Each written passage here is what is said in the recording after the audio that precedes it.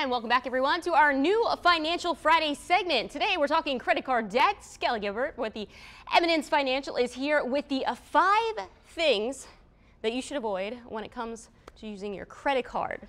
Well, yeah. Last time, Kelly, you gave me fake money. So now we're talking credit cards. I know, and I heard so about are you that, gonna? so I didn't bring any this I was like, time. are you gonna bring me? I'm not going to bring any credit cards either. I'm going to help you. I'm actually going to talk today about how to minimize them. Okay. How to minimize it. So the problem we have right now is that credit card debt, again, I don't know if you know, is reaching its new all-time high again. It is. Unfortunately, unlike last time, though, interest rates are going up.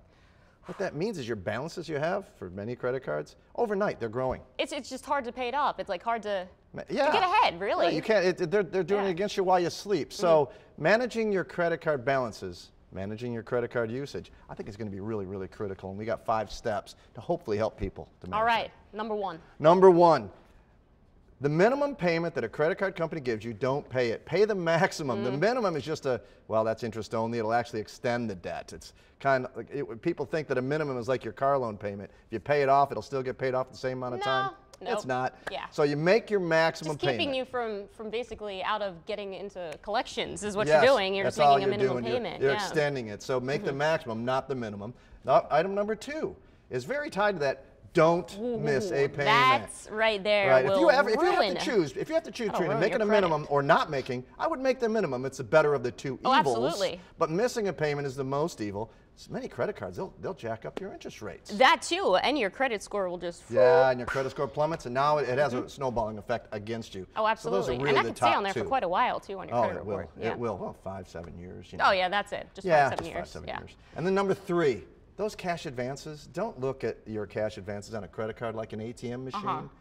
Those are for only life and death emergencies. Not anything above that. Not for heading out to the outlet mall. Yeah, you know, you got something good, you want to show off, so here and there. Don't use that. If you're thinking that way, contact me. Get some professional help. Okay, I'll help Kelly. out. All right. Don't use those cash advances. So that's really the top 3. They're pretty simple. But number 4 is a little bit different, and I want to give you a way to figure out how many credit cards should I have. That is a good one. And balance, because you got that balance. So if you have debt to income ratio. What they say, what the experts say is that the number of credit cards you have to make it manageable, you should be able to count on one hand.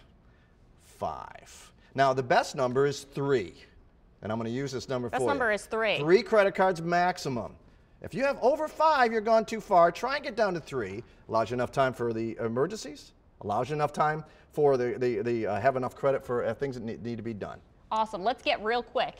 So wrapping it up. Number 5, real quick. Running a high balance. High balance. You got to make those payments. That can ruin your savings. That can hurt you on your retirement if you're going into fixed income. That is one of the biggest things we do with our clients. If you need any help on getting these balances down, contact us. WealthWestMichigan.com.